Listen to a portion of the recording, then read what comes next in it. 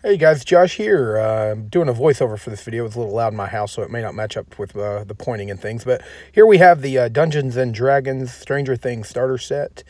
The box is pretty cool. It wasn't supposed to come out until around May, but I found it at a local GameStop and picked it up. However, when I did get home, I got a shipment notification from Amazon, so it looks like they're shipping them a little early. So I'm not sure what I'm going to do with the second copy. I had planned to get home and cancel my pre-order, but it just worked out that I picked it up at GameStop, come home, and it was shipped. But anyway, yeah, there's the box. It's remnant of the old red box Dungeons & Dragons starter set that we had seen much later in the past. But let's open this up and see what we got. The box is about the same size as the starter set that we currently have with the Mines of Phandelver adventure. I'm anxious to see how this pulls in new players. I think it's going to be really good for that. Actually, I think it's going to be better than the current starter set because it has, Stranger Things the theme. The box there is made to look old, kind of like from the 80s. Just a traditional look to it. Pretty cool. It's really glossy. Having a little hard time getting that open there, it looks like. Okay, and when you open it up, you see a bag of dice, same ones with the starter set. 2 Demogorgon figures, one painted, one unpainted, and you can kind of see the artwork coming through there for the middle. All right, like I said, the dice seem to be the same one that came with the original 5th edition starter set with the Mines of Phandelver campaign, or adventure rather. Pretty nice dice. I mean, necessary to play the game, and they'll get you rolling. So if you've never played Dungeons & Dragons, you're interested in the game, or you're just a big fan of Stranger Things, and get this, has everything that you need to run the adventure that Mike Wheeler made for his friends in Stranger Things. Pretty cool. All right, looks like moving on here, we're going to get the miniatures out. There is the unpainted Demogorgon miniature. The details are okay.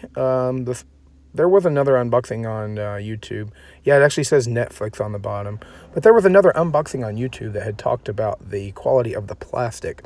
It is a bit bendy. It's not what we're used to seeing with some of the other miniatures that we were getting from WizKids or the old Hasbro miniatures. The painted one, the only difference really is the red in the mouth and the shade of the skin tone. There's no real dry brushing or anything like that to bring out the details, but it's not bad. It's certainly not bad. It would serve its purpose for this adventure and just to put in your miniature collection as 2 cool miniatures. I mean, the whole box is only $24.99, so you can't complain. You're basically paying for the one-shot adventure. The basic rules, if you've never played before, a set of dice and 2 miniatures. The Mines of Phandelver campaign, or Mines of Phandelver box, didn't even come with miniatures, so this is an improvement. Okay, going on into the box here, we have the starter set rulebook. It's one thing I wanted to mention I didn't show here. It's not just staple binding. It's got the rope binding. I like that the chapters for the rules have actually pictures from the characters from Stranger Things. I was already a fan of Dungeons & Dragons, already play and have books and miniatures and everything. But I'm also a fan of the show, so when this was announced, I had to get it. And it's cool that they add all the flavor, even to the rule book. Yeah, just your basic rules. This book, it would have everything you need to learn to play the game and dive right into Mike's adventure here. Yeah, there's some stat blocks for monsters in the end of the rule book there. Coming through, I think, 43 pages is what you get in that book. 43 pages, everything you need to know to learn to play Dungeons & Dragons tabletop role-playing game. Pretty cool. They have, they say it's for 3+ players. You could probably get by playing with 2. I've did it before, just a DM and 1 adventurer in a pinch. However, this adventure particularly is probably tuned for 2 adventurers plus. Okay, moving on, we have the pre-made character sheets. It looks like we have a Hill Dwarf Bard, level 3. These are all filled out and ready to go. After you're reading the rules, you'll understand how to play and what to do with them and what each thing means. They also left the player name and the character name blank, so you can go with their little explanation on the back. Next, we have a Wood Elf Cleric, also level 3.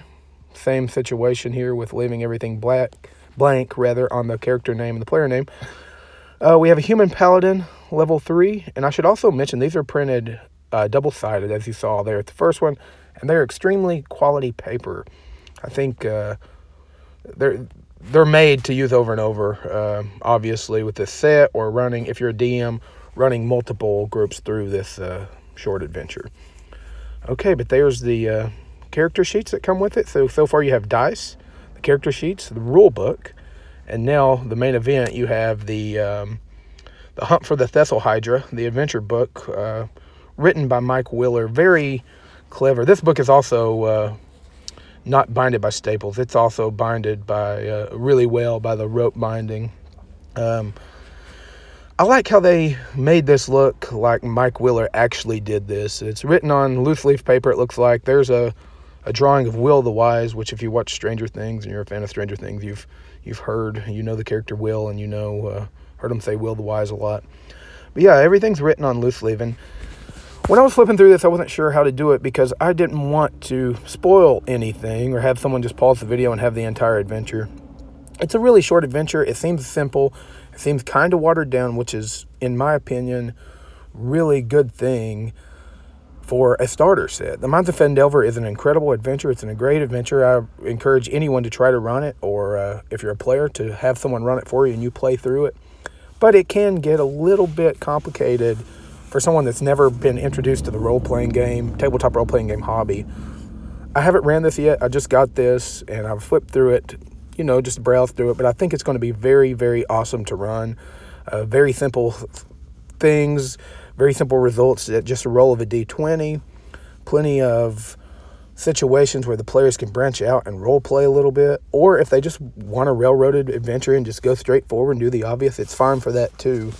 But yeah, it seems really cool. I think that this is the perfect start to get a ton of new people. There's the Demogorgon there. But get a ton of new people into Dungeons & Dragons, or a new group that's never ever played before that just happens to pick this up because they're a fan of the Stranger Things show. That's also very cool. I think it's going to serve multiple purposes there.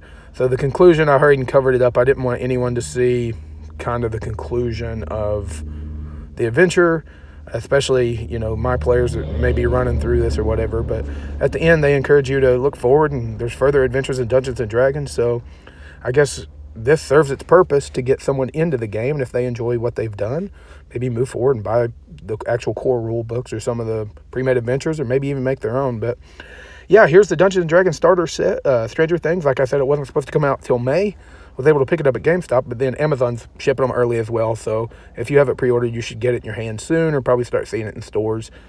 I think it's a good value for $25. I can't wait to run the adventure. I'm really excited. See you later.